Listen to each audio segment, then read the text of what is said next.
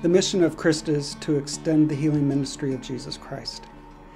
And in that ministry, it's not just taking care of a patient, it is caring for the whole family, just as Jesus would. We're like a family. I consider my coworkers family and friends, and I enjoy that. That's probably the main reason why I like working where I do, is the people that I work with. They make me smile. Well, that's another great part about it, because all the nurses, the leaders, housekeepers, techs, aides, everybody works as a team. And so it's a whole family atmosphere, everybody that works there. We're not isolated, we're a team. We have great support from our managers, directors, and our executive leadership team.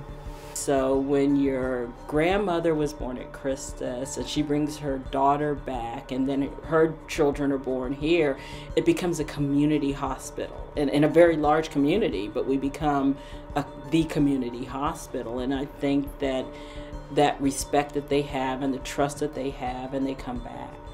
Going to work, we work in a busy ER, and we come together to take care of patients. And at the end of the day, between the good communication that we have with each other and with the providers, we feel like we did something good for people. We see everything from cough and congestion to CPR in progress to little babies to 102. It's something different all the time. I decided to come to CHRISTUS about 8.5 years ago. I like the qualities that we stand for. I like how they're involved in the community. I trust the direction we're going. I trust the leadership. I have committed fully to CHRISTUS, and I know that they support me just the same. At this point in my career, I can choose where I work.